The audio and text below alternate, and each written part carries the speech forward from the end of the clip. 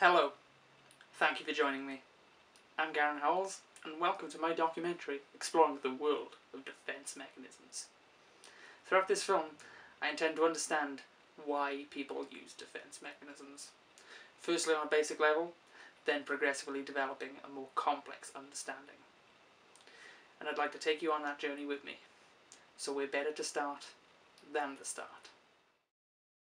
In psychological terms, a defence mechanism is described as a mental process initiated unconsciously to avoid experiencing shame, conflict, anxiety, loss of self-esteem, or any other unfavourable or unacceptable thoughts or feelings a person may have. They can often stem from learned behaviours that a person may have attributed throughout a troublesome childhood or experience. When we became overwhelmed with emotions or stress, we would employ such techniques to guard ourselves. A defence mechanism becomes pathological when using it causes a deterioration of an individual's physical or mental health. I interviewed a welfare officer at a local college to talk to me more about defence mechanisms. Here's Elaine Griffiths. Why do people use defence mechanisms? I don't think most people are aware that they use the defence mechanisms. It's something that we do automatically to defend ourselves. When I say ourselves, our ego, our inside ourselves. I don't think many people know that they're doing it. Most people have to be trained, I think, or know a lot about, or not a lot, know something about psychology to know what defence mechanisms are. I carried out research during pre-production to ascertain if many young people, particularly students, knew what the term psychological defence mechanisms meant. 24% of those I interviewed did not know, and a further 24% admitted they were generally unsure what the term meant. Of the remaining 52% of interviewees, 28% said they would be interested in expanding their knowledge on the subject. When asked if any of the interviewees could identify any defence mechanisms, only 36% could submit any answers. Lastly, I asked my interviewees if they had noticed themselves, or if any of their peers had noticed themselves, using any defence mechanisms. Only 16% admitted to this, all of which had noted they received none or an inadequate amount of emotional support during the process. A further 75% admitted that they would have wanted this had it been available. My research showed that there's a large portion of young people who are unsure or do not know what defence mechanisms are. Why do you think this is? It could be they just haven't learned, they haven't been taught, they don't really understand the need. It's probably until they become older in life and they feel the anxiety of things aren't going right, and they tend to find out why, or research maybe why things affect them in certain ways. Furthermore, my research showed that a little over a third of everyone interviewed could identify a defence mechanism. Why do you think that is? I think a lot of adults can tend to recognise why they're doing something and recognise that that is actually a defence mechanism. Humour, for example, can be used as a defence mechanism. Yeah? So you laugh something off because you don't really want to show how it's affecting you. The research I had gathered had led me to conclude that the young adult generation could value an informative, yet entertaining display of information. Do you feel it's important for people, especially young people, to learn about defence mechanisms? And if so, why?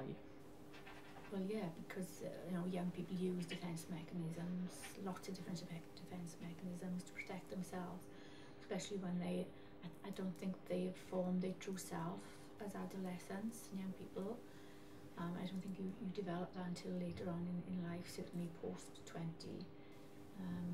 So I think it's really important that they start to understand why they're doing specific things. For example, talking about something that maybe quite makes them feel uncomfortable, instead of saying, well, this makes me feel quite uncomfortable, they start giggling or laughing. That's going back to when they were a child, how to deal with things. So instead of saying, that really makes me feel uncomfortable, they would laugh or giggle or do other behaviours to protect themselves.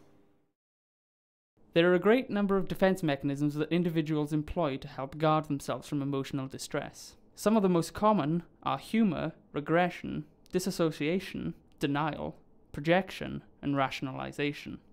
The latter of which was the subject of the notable monologue by Jeff Goldblum in Lawrence Kasdan's acclaimed 1983 movie, The Big Chill. You know, I'm not even claiming that people always think they're doing the right thing. They may know that they're doing something dishonest or insensitive or manipulative, but they almost always think there's a good reason for doing it. See, they almost always think that it'll turn out for the best in the end, and even if it's just that it turns out best for them, because by definition, what's best for them is what's best. Now look, in addition, you instantly come up against a question of style. My style may be too direct. Perhaps given my style, I seem more nakedly opportunistic or jerky or... what was the other thing? Manipulative? Whatever. But really all that's happening is that I'm trying to get what I want, which is what everybody does. It's just that some of their styles are so warm or charming or sincere or otherwise phony, you don't realize they're just trying to get what they want. So you see, my transparent efforts are in a way much more honest and admirable. Why is it what you just said strikes me as a massive rationalization? Don't knock rationalization. Where would we be without it? I don't know anyone who'd get through the day without 2 or 3 juicy rationalizations. They're more important than sex. Ah, come on, nothing's more important than sex. Oh yeah? Have you ever gone a week without a rationalization? Some defence mechanisms are more prevalent in particular genders and age groups than others. These often stem from particular attributes gained throughout life experiences. These can often develop, worsen, or evolve if improperly treated. How strongly linked are defence mechanisms to anxiety? I believe they're very strongly linked to anxiety, because if you don't deal with the presenting issue or the past issue, if you put these denial mechanisms in place or these coping techniques in place, you're actually denying the real issues. So you know, they're very important to recognise, because if you don't attend to the issues, then they're going to cause anxiety within the person. The term defence mechanism was first coined by renowned neurologist Sigmund Freud after he had observed some regressive traits in his daughter, Anna. Anna, who later in life also studied psychology and neurology, later expanded on her father's ideas and established a greater number of defence mechanisms that are widely recognised today. How do you feel using defence mechanisms makes an individual feel? If they know they're doing it, then they're not being true to themselves. So that's quite disturbing, really, isn't it? But it may be part of their personality that they don't feel comfortable in being themselves. But again, if you can't be yourself, then that stops you from living who you are and being who you are. So that can be quite bad, really, for your personality, can't it? And cause all different types of psychological problems for the future. How damaging do you think a defence mechanism can be to someone's mental state? It would depend on what that person would be protecting themselves from. Obviously, we've got our inner self, that we should be true to our inner self, but we put defence mechanisms in place to protect ourselves. They then can cause that anxiety, because you're not being true to your real self. So then the anxiety can then rise. So it can be quite damaging, especially if you build that up through your life, and a lot of anxiety can then build up. Whereas if you take responsibility for what's happening and then try to change that, then you won't create all that anxiety. If someone you knew personally was using a defence mechanism to deal with some sort of pain or to avoid conflict, would you find it appropriate to confront them and try to help them? It totally depends on the situation. If it was a close friend, then yes, I would say, you know, that's denial or that's defence, or you know, you're behaving like this because you're not accepting the full truth. It depends totally on the situation and the person. I think we can conclude from the footage that we've seen that defence mechanisms can be very vast and different, and can each affect people in many different ways. And though people may not seem like they're using them at first, when you dig down, you may find something there. But are there any tried and tested ways to help someone cope with using defence mechanisms? There are lots of ways obviously it depends on the situation and what they are guarding themselves against. If it's really a really deep guarded thing that they're protecting themselves against, then it can be quite dangerous to open that up. So it totally depends on the relationship you've got with them and the type of issues that you're dealing with. But there are professional people that can deal in different ways with different people. But like I said, it depends on the relationship, I feel, whether you can get them to recognise their defences or not.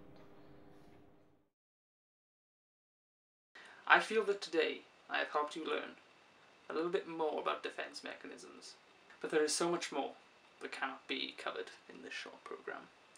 And as psychologically people change, surely more will arise. However, I do feel that an important thing to take away from this is to help those who may be in need around you, or even yourself.